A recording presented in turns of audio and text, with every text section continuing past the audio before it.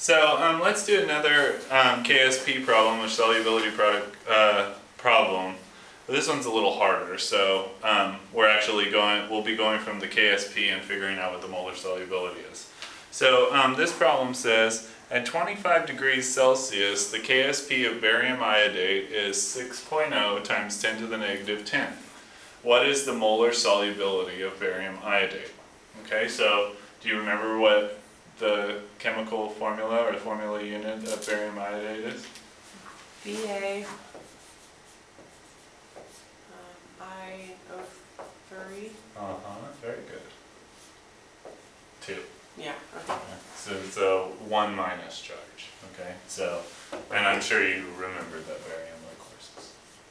So that's the precipitate there, right? And we're going to figure out what it came from. Well, how many barium ions do we need? Just one, right? And iodate ions, we're going to have 2. Okay, so that relative concentration is important for the problem. Okay, so what we know now also is what the solubility product equation would be, right? So it's not just that we know what Ksp is, but we know how we should come up with it, right? So in other words, Ksp equals the concentration of what? Barium ions, yeah. Very good. Times that concentration.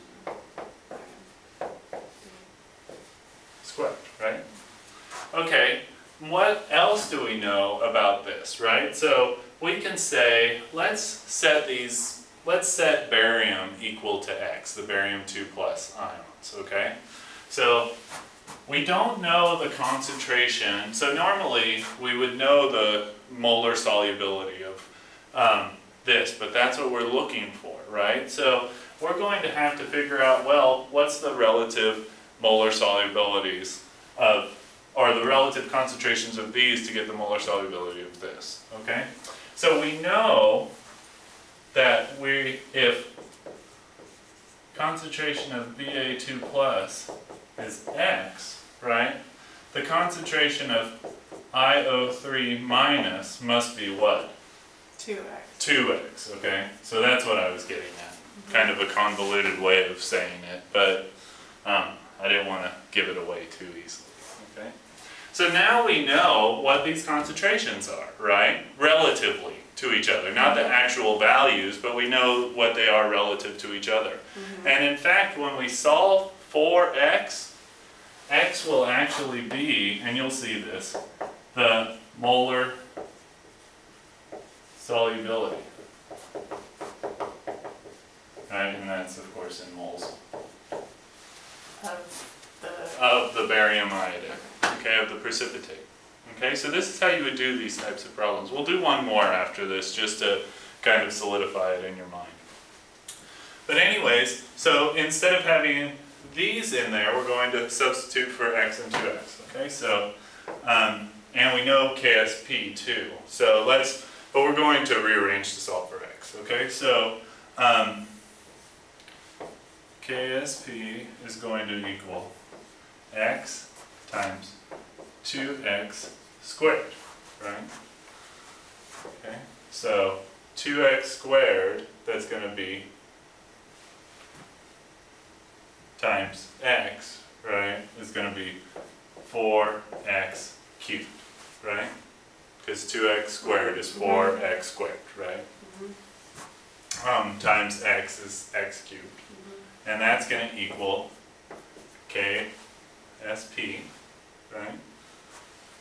So if Ksp equals 6.0 times 10 to the negative 10th, then X is going to equal 6.0 times 10 to the negative 10th divided by 4, right? And then take the cube root of that. Or you can think of it as raising it to the third. Okay? So let's do that. Did you have a question there? To the negative third, you raise it. No, it's to the third. It's the Okay. positive third. So anyways, 6 negative 10 divided by 4. And that's what I'm going to do now. So raise it to 1 divided by 3. That's the way to put it into your calculator. I think there's a cube root somewhere in here, but I don't know what it is. So, okay, and then what do I get?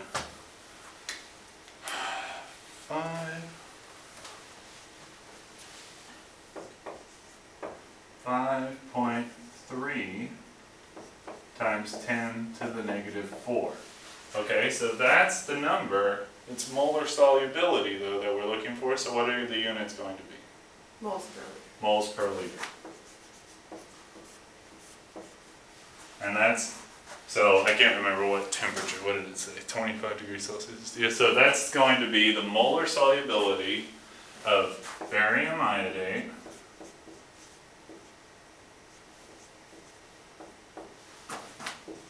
at 25 degrees C. Okay, does that make sense, how to do that? Mm-hmm. So again, it's a little bit trickier because you got to think of relative concentrations even though you don't know the actual concentration. So now, if you really wanted to, you could go back and figure out, well, what would the concentration of, let's do that right now. What would the concentration of barium need to be? 5.3. 5.3. To the negative fourth. Yeah, and then iodate, 10. 2 times that, right? 2 times. Whatever that is, right? We could figure it out. We'll put that as A and B or B and C for the problem Okay. on the worksheet. Okay, any questions on this one? Okay, cool.